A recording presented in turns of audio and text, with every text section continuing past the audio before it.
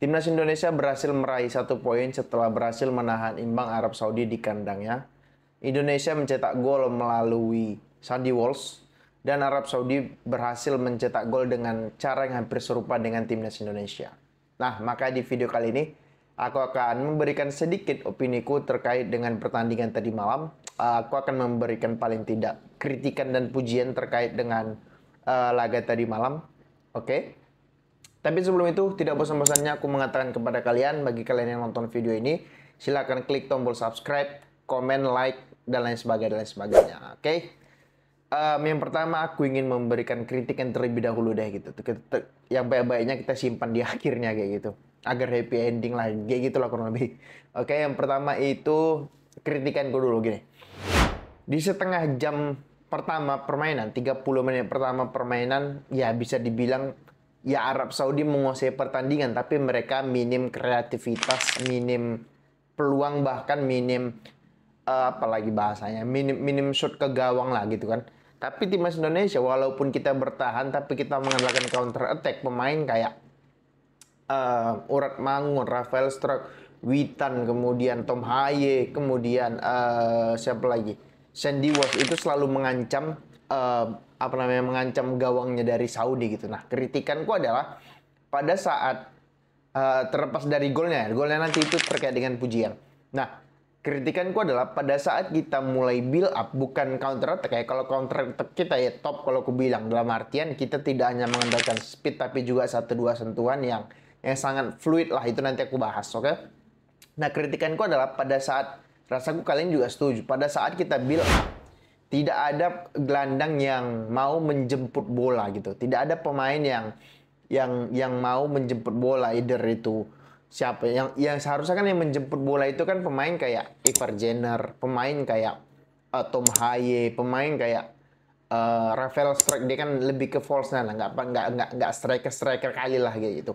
Itu kan tugas pemain menjemput bola ke belakang pada saat Martin Paes ataupun 3 back kita itu menguasai bola. Cuman pada kenyataannya tidak ada pemain yang menjemput bola, sehingga back dan juga kiper pada saat menguasai bola mereka tidak punya pilihan, sehingga mereka memilih apa? Long ball.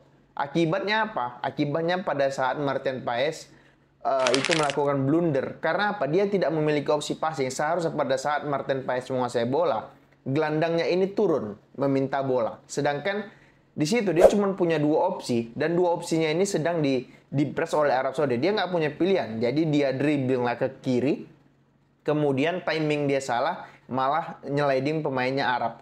Beruntungnya dia berhasil save penaltinya Arab Saudi. Beruntungnya demikian gitu. Kalau itu gol ya, Indonesia cuma dapat 0 poin gitu. Nggak dapat poin gitu. Nah, itu yang aku bilang kenapa aku nggak tahu ya. Mungkin apakah ini strategi Sintayong? Rasaku ini strategi Sintayong. Dia nggak mau bermain secara mengambil resiko. Dia lebih minim resiko ya. Dapat 1 poin udah syukur. Mungkin itu yang diinginkan Sintayong. Karena bisa kita lihat kalau misalkan Sintayong itu tidak suka dengan apa yang dilakukan oleh pemainnya, dia akan marah-marah dan hal itu akan berubah di lapangan gitu. Pasti Sintayong marah-marah. Feelingku ini adalah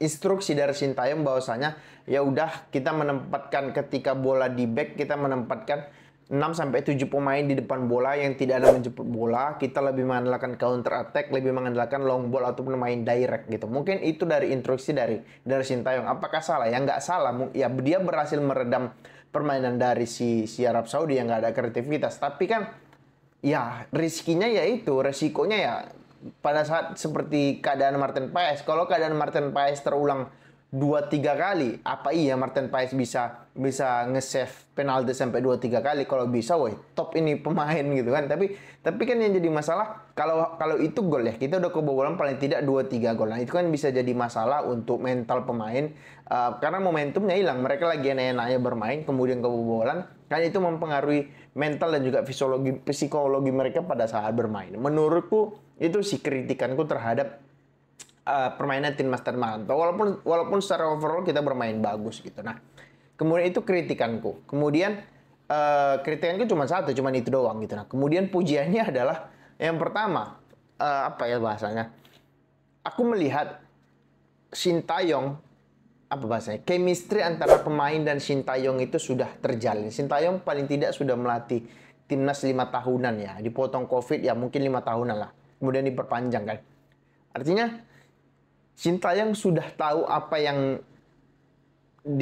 yang baik untuk pemain, dan pemain sudah tahu apa yang diinginkan oleh Sintayong. Contohnya, pada saat bertahan kita harus pakai formasi 5-4-1 gitu. Pada saat menyerang kita menyerang dengan 3-2-4-1 kayak gitu pada saat menyerang gitu. Ataupun kadang 2 back di belakang cumanan. Rizky Ridho naik, kemudian si ini siapa? Sandy Walsh masuk inverted ke dalam kayak gitu kan, ataupun kayak begitu. Jadi rasaku sudah ada chemistry antara mereka, maka aku bilang ini tim kalau dipertahankan, apalagi kalau ditambah striker yang agak yang mematikan, rasaku ini tim mengerikan kalau aku bilang secara komposisi ya, bukan secara kita belum bicara menang dan permainan, secara komposisi ini mengerikan kalau aku bilang. Nah, kemudian yang menjadi pujianku lagi adalah bukan ini kita di luar skor, oke? Yang jadi pujianku adalah pergantian posisi antara pemain itu sangat fluid, sangat smooth, sangat encer, sangat cair gitu ya. Yang mana kita menonton kayak seru ya, kayak kita nonton ya, kasarnya kayak kita nonton City, Liverpool. Pada saat bertahan mereka pakai formasi sekian, pada saat menyerang mereka pakai formasi kayak gini gitu. Kemudian pertukaran posisi antara, yang paling aku suka adalah seperti contohnya di gol pertama. Pertukaran posisi antara Rafael Stroke, kemudian Urat Mangun, kemudian Witan. Gol pertama itu kan sangat bagus secara permainan gitu loh. Bola itu datang ke Rafael pertama kalau nggak salah ya, kepada Witan kalau nggak salah ya. Ke Witan, kemudian Witan passing ke Stroke 1-2 dengan si Witan, kemudian Witan tahan sebentar, kemudian datang Urat Mangun tahan sebentar di kotak penalti, dia balik badan dan dia shooting dan kena Sandy Walsh dan deflected. Itu gol. Nah, itu kan pertukaran posisi kayak gini kan nggak pernah kita lihat di timnas sebelumnya gitu. Itu masih di sisi kanan. Kalau di sisi kiri nanti Urat Mangun pertukaran posisi antara Tom Haye, Urat Mangun, Rafael Strike, kemudian siapa lagi? Nathan Choaon gitu. Pertukaran posisi mereka sangat fluid, yang mana aku harus bilang bahwasanya walaupun Rafael Stroke tadi malam banyak buang-buang peluang dan keputusannya banyak yang salah, kalau aku bilang seluruh permainan itu melibatkan Rafael Stroke. Khususnya di lini tengah. Bola ke kiri, dia ikut ke kiri. Bola ke kanan, dia ikut ke kanan. Bola ke belakang, dia ikut ke belakang. Bola di kotak penalti, dia nunggu di kotak penalti. Artinya bukan striker kayak siapa ya, kayak Haaland yang strict di kotak 16, tapi dia lebih ingin kayak Firmino lah, lebih ingin terlibat dalam permainan, lebih ingin terlibat dalam sistem kayak gitu. Yang menurutku ya which is good gitu. Nggak ada masalah, bagus kayak gitu. Ya, tinggal lagi eksekusinya kan kayak itulah. Itu yang menurutku kayak keren ya kayak gitu. Maksudku yang pergantian posisinya itu keren. Kemudian yang buat aku emes lagi adalah permainan 1-2 sentuhan antara timnas. Itu kan keren. Contohnya ya gol pertama Witan aku nggak tahu dari Rizky Ridho atau dari siapa ya. Kemudian Witan dengan Witan dengan Rafael Strike, kemudian Rafael Strike dengan Urat Mangun. Banyaklah momen-momen baik itu di belakang, di tengah, di kiri, di kanan, di depan. Ya lagi-lagi memang ya kita nggak punya goal getter yang bisa 2 peluang 1 gol ya. Tapi secara permainan di belakang, di tengah, itu ya kalau aku bilang top gitu. Untuk ukuranku top secara 1-2 sentuhan, nggak lama mikir, kita dapat bola langsung passing kayak gitu. Itu makanya aku bilang aku prefer itu memainkan Witan daripada Marcelino, karena Marcelino ya menurutku Marcelino one of the best di Indonesia ever gitu loh. Tapi ya menurutku aku lebih suka Witan karena Witan dapat bola, mungkin dia punya kecepatan ketika dia sprint, dia bisa ngelewatin orang. Kemudian dapat bola dia bisa 1-2 sentuhan. Sedangkan Marcelino ketika dapat bola dia lebih cinta dengan bola lah, karena posisi dia juga. Posisi dia kan posisi di belakang striker yang sebagai pemain kreatif yang cinta dengan bola lah, image-nya gitu. Nggak ada masalah gitu selagi dia bisa narik 2-3 pemain kemudian dia passing. Masalahnya sekarang kan dari Marcelino ya, ketika dia dapat bola dia kadang nggak nggak bisa nge-hold bola itu, nggak bisa melindungi bola itu untuk agar bisa terjadi peluang gitu. Itu yang jadi masalah sama Marcelo. Makanya di previewku kemarin aku bilang aku prefer itu memasang Urat Mangun di kiri, di depan Rafael Struijk, kemudian di kanan Witan. Karena Witan etos kerjanya bagus, dia punya kecepatan dan dia punya visi, satu dua sentuhannya itu bagus. Tidak seperti Marcelino yang cinta dengan bola. Ini lebih kepada taktik. Karena kalau kita main counter attack, kita nggak gini deh, kalau kita bermain counter attack, kita nggak bisa memasang pemain yang cinta dengan bola. Kita harus memasang pemain yang cepat, kemudian memasang pemain yang bisa main dua sentuhan dan tidak cinta dengan bola. Sedangkan si Marcelino itu lebih cinta dengan bola daripada si Witan. Makanya aku bilang Witan deh yang pasang, dan betul Sintayong itu memasang Witan gitu loh. Itulah analisa aku yang kemarin kayak gitu lah. Kemudian yang hal lain yang bikin aku mes juga adalah penampilan Martin Paes. Di luar dia blunder lah bisa dibilang. Di luar blunder dia kemudian dia save. Ya, kalau menurutku ya luar biasa ini pemain. Beberapa kali dia save. Mungkin ada tiga momen ya. 3 momen dia melakukan save luar biasa. Satu dari luar kotak penalti. Kemudian di menit-menit akhir yang ditinggal 1 lawan 1. Kemudian penalti yang dia save ya. Kemudian di awal-awal pertandingan dia kecoh itu pemain Arab Saudi ya.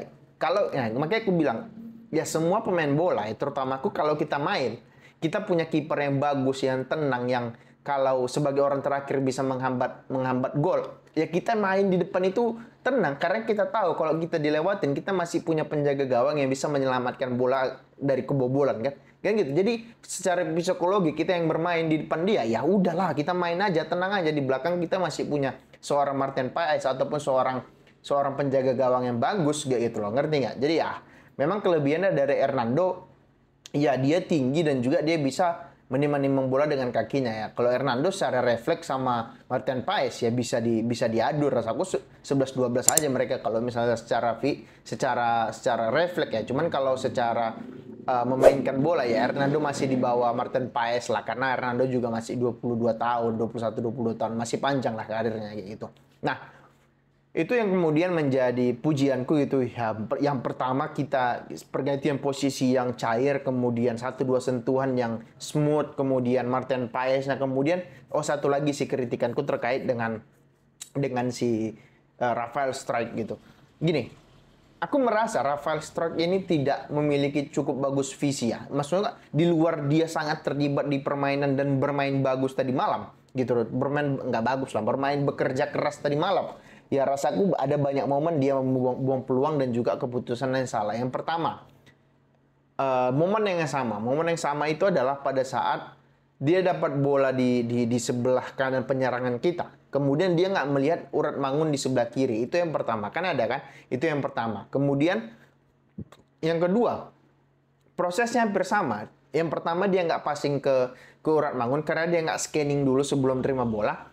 Yang kedua, dia udah scanning, udah passing ke Urat Mangun, tapi nggak sampai bolanya. Bolanya itu nanggung, jadi bisa disapu oleh pemain Arab. Kemudian yang ketiga itu adalah pada saat Martin Paes itu berhasil ngeblok penaltinya dari Arab Saudi. Kan kita counter attack, ada 2, 3, 4 pemain yang siap menerima bola dari Rafael Struijk. Dia mau passing ke kanan, cuman bolanya nyangkut gitu. Ya mungkin lebih kepada suwe aja lah kalau bolanya nyangkut gitu loh, ngerti nggak? Jadi ya tapi secara overall semua pemain timnas bermain bagus. Khususnya yang aku mes adalah penampilan dari Rizky Ridho yang lugas seperti biasa, lugas, nggak banyak cerita, nggak main tanpa resiko, dapat bola buang, kalau bisa passing dia passing.